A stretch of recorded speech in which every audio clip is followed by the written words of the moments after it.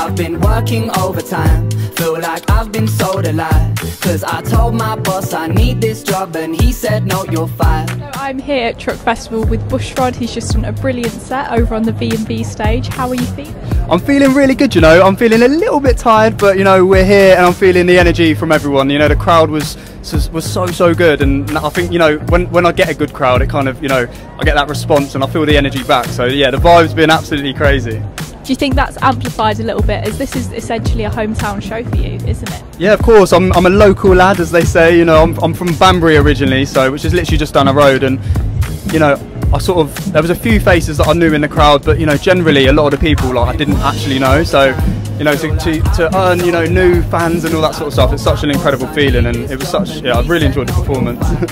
And have you got a favourite song to play live? What's the one you think goes off the most? I think my favourite song, I actually really like Doing Okay, and it's one of the ones that's like, it has a bit more of a deeper meaning, but in terms of, it's a lot of it's about mental health and that sort of stuff, which is quite a serious topic, but like we were talking about earlier, like it's quite, you know, I just want to uplift people and make people feel happy and positive. So yeah, that's what I try and do with my music. I just wanted to say as well, like, I think lyrically you're just one of like the best artists around at the moment, because everything is so like tight, and yeah, I just think they're really good. Thank you so much. I think that comes down to practice. I think, you know, I practice so much, you know.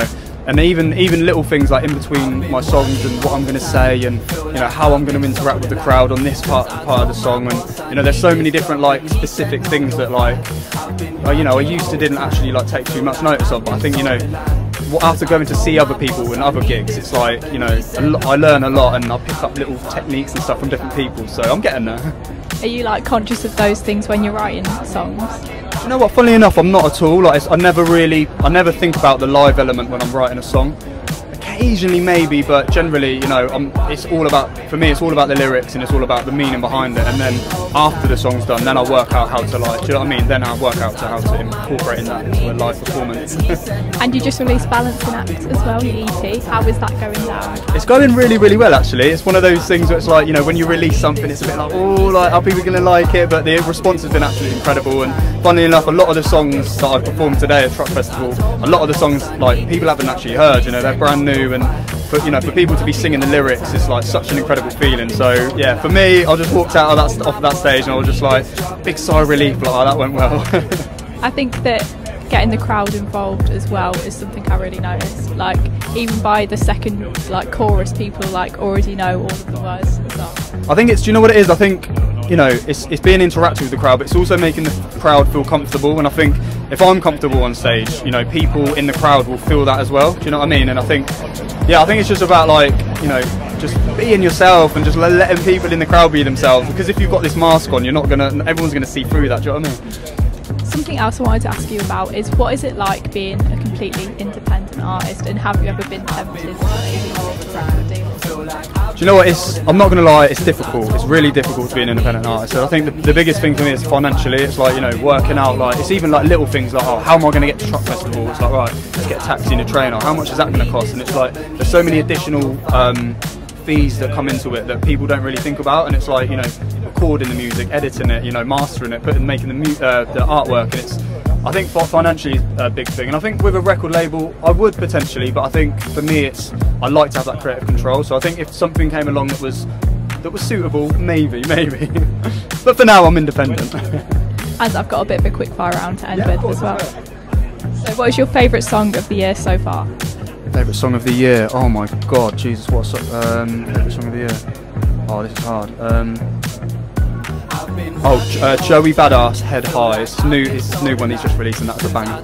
I know it's supposed to be quick, I'm sorry. What is your most embarrassing? Oh, most embarrassing moment? Probably tripping. One gig I tripped off stage and everybody was laughing. I was like, oh my God, never this again. So anytime I make sure I look out for microphone leads now. What is your karaoke song? Eminem, Lose Yourself. Do you think you can get that as the encore at the next set? Definitely not. I don't think people would enjoy that. And also, I don't have an American accent, so I'd have to put it on and it would just be completely fake. So I don't think that would work. But you never know. Next time. What is your favourite fan memory? Fan memory? Wow. Probably in Argos when I bought this like desk fan. I really not joking. I think when I was in Bristol, this girl got my name tattooed on her leg, and that was absolutely incredible. So yeah, definitely that. And what are the best and worst parts about being a musician? The best parts is the live performances and making people happy and making people feel, you know, uplifted. That's the best thing. But I think the worst thing, what's the worst thing about being a musician? I think maybe the travelling isn't that enjoyable, and I think the kind of, you know, people have this preconception that, you know, it's all glamorous, and it's really not. You know, sometimes if you're at a festival, you have to sleep in a tent, and you know, there's, you know, you haven't got any food and there's no drinks, and do you know what I mean? So it's like, you know, we're normal people, us musicians. You know, we're like we said earlier, we're like, you know, we'll eat meal deals and stuff like that, like everybody else. So yeah. And if you could form a supergroup with any of the artists that are on the Truck Festival bill, who would you choose? Sam Fender's got to be up there. Sam Ryder, yeah, I think he'd be sick. Although their music is so different, I think those two would be sick. And then who else? I really like Chloe August, you know, I think she was really sick. She was on the VMV stage. So I think us four would make a pretty good group. And finally, what is your Greg's order? My Greg's order is vegan sausage roll, vegan, they don't do the vegan steak bake anymore, but normally the vegan steak bake. And then they also do this, like, I'm not an annoying vegan, yeah, I'm just like, I'm just explaining it. Like they do this like baguette and it's like ham and cheese, so I'll go for that, Vegan, obviously. Okay, thank you very much for joining me. It's been a pleasure. Enjoy the rest of the festival. Thank you so much for having me. It's been really enjoyable. Feel like I've been sold a lie, 'cause I told my boss I need this job and he said no, you're